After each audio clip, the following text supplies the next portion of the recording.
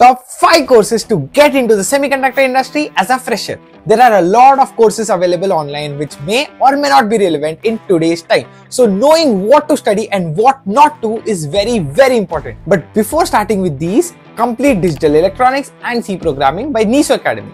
Coming to the 5 courses, you have 1. CMOS Digital VLSI Design by Professor Dasgupta. No matter the role you want to get in, you should have an idea about CMOS, as everything finally comes down to a transistor.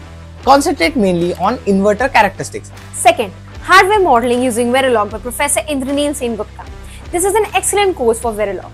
You should know digital concepts before you start this, and also keep doing hands-on using Vivado or EDA Playground while learning the concepts in parallel. 3rd, Analog Circuits by Professor Nagendra Krishnapura. This course is great for learning analog circuit designs.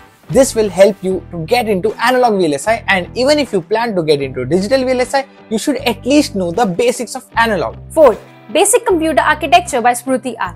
Only if you can read and understand the architecture will you be able to design and verify it. Focus on cache concepts and try developing RISC-V processor after you finish this course. 5th, Low Power VLSI Design by Professor Indranil Sengupta. In today's world, all the designs are low power designs. So knowing how to optimize for power is very important. Share it with all your electronics friends, and finally, follow for more.